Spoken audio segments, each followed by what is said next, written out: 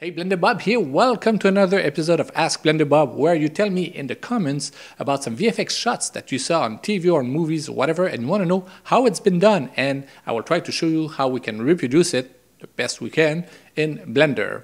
Now, a few people ask me about stadium crowds, how we can reproduce, how we can fill a stadium full of people, moving people. Well, it's not that complicated, and it turns out that we just finished a commercial that was using actually the techniques I'm going to show you. So here's the commercial. No matter your background, no matter your status, you put your cleats on, you grab a ball and you go play, and it's something that can just bond a community, bond a group of people over the joy and love of soccer. It's not about us, it's about we. Now, before I show you how to do it, let me give you a little history course on how to do crowd replication. Probably the oldest method to fill out an area with a crowd is to film groups of people at different places and come them together to fill the entire area. Now, if you have a camera movement, you want to make sure that you use a motion control system so that the camera movement will always be the exact same thing from one take to another. Another common technique is to shoot people on green screen and put them on cards inside the stadium. This technique was used in Rocketman by another vendor. The main issue is that you need to film people in a lot of different angles so that you can cover all the possible point of views. At Real by Fake, we are very familiar with these techniques and we use them all the time. So here you can see some examples of jobs we did in the past. But sometimes you need to push the technique a little bit more. We also used full CG characters to replace crowds. There's a Blender Bob about it, the link is in the description. Here's a good demonstration of the problem you will have with cards. You cannot move the camera too much because otherwise the characters just become flat. And you cannot relight them also, you have to live with the light that you have when you shot the characters. But if you use a 3D crowd, then you can do whatever you want. You can relight it, you can change the mood, you can put spotlights in the crowd if you want. So this is what the scene looks like. I put all the characters as bounding boxes, otherwise it would be way too heavy to handle. The grass was just made with a simple hair system. And for the girls' shadows, since we couldn't get them from the green screen, what we did was to invert the alpha and put them on cards, and the cards just cast the shadow on the ground. But of course you want to make sure that you select your cards and you make them invisible to the camera. We got a better result using 3 cards than using just 1. And I'm certainly not going to explain to you how the comp was done because it's a little bit complicated. And it's Blender Bob, not Nuke Bob. Okay, now let's talk about the crowd. The first step is to get 1 vertex per seat. So now I'm just working on a section of the stadium, otherwise it would be too long and too heavy. So I selected 2 faces and then I went into the select menu and I went select similar perimeter. Perimeter, okay, around the distance, the length around the polygon. That's what it is, perimeters, whatever. Now I can inverse the selection and delete the polygons. After that, I need to select 1 polygon from the seats and I go select per normal. So now I selected all the polygons that have the same normals and I delete them. Okay, now I select all the polygons and I scale them down to something kind of small like this. And then I need to extrude them. I tried without extruding, but it didn't work well, so you have to do this. Well, in this case anyway, I had to do it. So I extrude them to get a little box. Then I selected all the vertices, I went into mesh cleanup and I did a merge by distance. And then by playing with the distance here, you can squish them until you get a single vertex per seat. And this is what we get. We get a bunch of points, 1 per seat. It's geometry node time. Don't worry, it's not going to be very difficult. Okay, so I created a new geometry node tree. And the first node I'm going to create is instance on points. I already put all my monkeys into a collection and I'm going to take this collection that I called crowd and I'm just going to drag it into the script here, right there. And then I can connect this into the instance right there. Okay, so not exactly what we wanted to do. So what I'm going to do is to click on separate children so that this way I will not have all the elements on top of each other, and I will turn on the pick instance. So it's already better, but now they're not at the right position, and that's because our monkeys were not at the origin. So just press reset children and then you should have all the monkeys the way you wanted them. Well, kind of. Okay, let's troubleshoot this. I'm going to change the scale so we can see better what's going on. I'm not too crazy about the randomness. It doesn't look very random. It is, but you can see some patterns and too many monkeys similar to the other one next to each other. Okay, so we can change that. We're going to create a random value node and we're going to connect it into the instance index. And now I can mess around with the min and max until I get the desired look. Now we need to fix the rotations because they're all looking down. So what we want is all of them to look at the same object, which is an empty that I created. I renamed the empty star because it's the star of the show. Okay, I'm going to drag the empty into the script here. And now I need a position node. So just position right there. The position node we just created represents the position of the monkeys. Then I'm going to create a vector math node. I will change it to subtract. And I'm going to connect the position into the first vector and the location into the other vector. I don't know why one is called position and the other one is called location. So what we just did was to create a vector that goes from every monkey to the empty. The last step is to create an align Euler to vector. So what I want to do here is to align the Y vector using the Z axis as a pivot.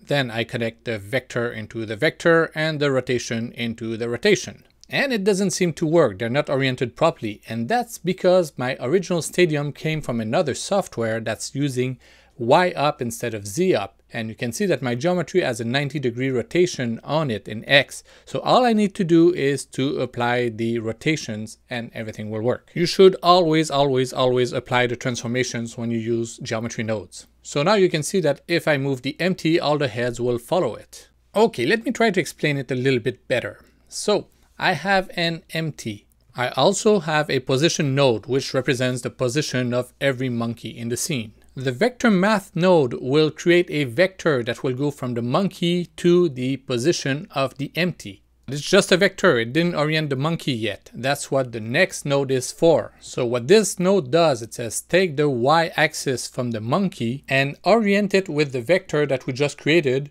using the z as a pivot. Okay, maybe this is going to be easier for you to understand. I am the monkey, okay, and this is my y-axis, this is my z-axis, okay, and we defined a vector already, and what the align Euler vector node, what it does is it says, okay, take the y-axis and align it with that vector using the z as a pivot point. Get it? That's all it does. It's very simple. Okay, let's keep tweaking it. Now they all have the exact same size, so we're going to change the scale value. And for that, we're going to create a random value node that we're going to connect into the scale. And now you just need to adjust the minimum size and the maximum size for the monkeys. If we look at them from the top view, it's not very nice because they're all perfectly aligned. So we're going to fix that. We're going to create two random value nodes. Then I'm going to create a vector math node. Oh, I forgot I need to change the random value nodes from -1 to 1 because I want them to move in both directions, back and forth. I will change this here to scale and I will connect the value to the vector. I will duplicate this node here, do the same thing at the bottom here. Cool. Let's move this out of the way. The next step is to create a combine X, Y, Z node. After this, I will connect the vector into the X axis and the other one into the Y axis. And finally, we're going to connect the vector into the offset. Now what that does is that if I move the setting for the scale here, you can see I'm randomly moving the monkeys in the x-axis and this one on the y-axis. So this way you can make some adjustments to make them more realistic. It's not just all perfectly aligned. You want some random, you want some noise in the placement of your characters. And we are done with the geometry node stuff. Now where do we get these characters? Well, we use a software called Anima. It's a crowd generation software, and this is how I use it. So they already have some setups of people sitting and cheering and doing some monkey stuff, but I didn't want a scene with people so excited. I wanted something more just people standing up and just moving, cheering a little bit so it's not too distracting. So I created my own crowd instead. So I dragged the character there, and every time you drag a character, if it doesn't have a path to follow, it's just standing by. And when it stands by, there's a lot of different settings that you can use to decide what it's going to do. So for example, this one here, if I press play, it's just doing like not much. But then I can go into the settings here and I can change what it's doing. Let's say standing, another one here. So now it's doing another movement. So I just dragged and dropped all the characters into the scenes and put them at different settings. And that's how I created all this crowd. I had like 120 characters in my scene. If you import the same character multiple times, you will see that they will have different colors for their clothes. Each character has 4 different color variations, and you can pick them manually if you want to. Once you are done with your setup, you need to export them. There's a preset for Blender which exports in Collada but doesn't work as well as exporting into FBX, so I use FBX. Once we import them into Blender, you can see that we have all the shaders that are connected. So the diffuse, the roughness, and the normal maps are all connected. If the bone seems to be in the wrong orientation, it's because you didn't turn on the automatic bone orientation checkbox. So once you do this, everything will be just fine. Obviously, these characters are not designed to be seen in close-up. Now you may think that all you have to do is to put this collection instead of the monkeys and it's gonna work. Well, it won't. You're gonna get a lot of crap if you try this. You cannot use skin models. For that you need to use alembics. But that's a little bit tricky. Let me show you. So first you need to load the FBX and you want to make sure that you don't forget to turn on the automatic bone orientation. Now go in the hierarchy and select all the characters geometry. What you want to do at this point, and this is very important, is to go into Object menu and bake the animation. And in the option for bake, you're going to click everything except for clean curves because we don't want to do this. It's going to mess up the animation. And we're going to take it out of the hierarchy. So once we do this, we can see that the characters are not parented to anything anymore. Now I can select all the characters and I can export them into an alembic. It's very important that you turn on face sets, otherwise your shaders will not work. If you create a new file and you import your alembic, you will not have your shaders. It will not work. Here's the trick. Okay, so let me go back here. I'm going to turn off this collection so we see what we're doing. I'm going to import the alembic and I get all my characters here. You can see that all the shaders have been applied automatically. And that's because I still had the original characters from the FBX. Now we can get rid of all the empties. We don't need them anymore. So now we can delete the entire collection that we had at the beginning, the one with all the skeletons and everything. So just select the collection and delete hierarchy. I'm going to place all these characters into a new collection. And finally, you're going to go into the file menu and go clean up recursive so you get rid of all the crap that you had in the scene. Here are a few potential issues you can run into. I made this very simple script here. It's just a collection that's plugged into the instance. And you can see the characters are all over the place. That's because when I exported the characters, they were not at the origin. They were all over the place like this. And this is something that I shouldn't have done. And even if I reset this to 0 and copy all to selected, it's not going to change anything. So how can we fix it without having to re-export the alembic? Well, if I go back to my script, I can click on reset children and now everything will be okay, except that all my characters are lying on their back. And that's because Anima is working Y up and Blender is working Z up. So what you need to do is go into your rotations and just change the rotation to 90 degrees and that will fix everything. But wait a minute, Blender Bob, you said we need to do all that stuff to align the characters to the empty. So if I do this, well, they're gonna go flat again. Well, what you could do is to create a vector math node here, put it in add, and just add something in the X rotation. So like I did right here. And for some reason, you need to put it at about 1.5, 1.4 to get them straight. I don't know where this number comes from, but that's the way it is. And this is how I've been able to create the crowd for these 3 shots. Now it works well when it's far away and it's blurry, but what happens if you need a close-up of a crowd? Now it's a totally different game. Let me show you what's wrong with this technique.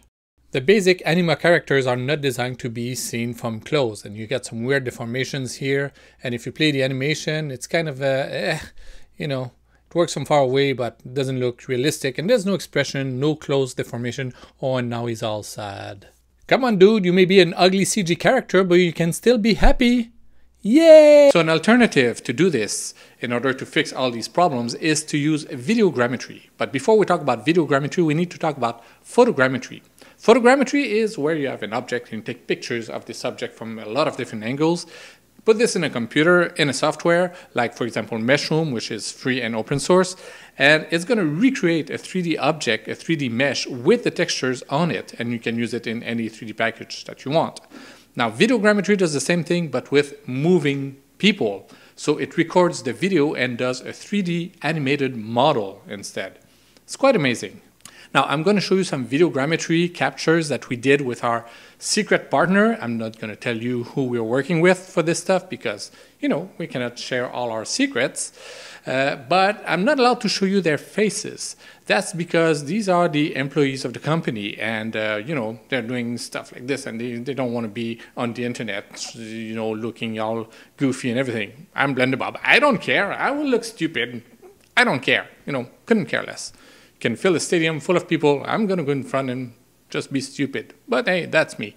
So yeah, I'm not going to show their faces.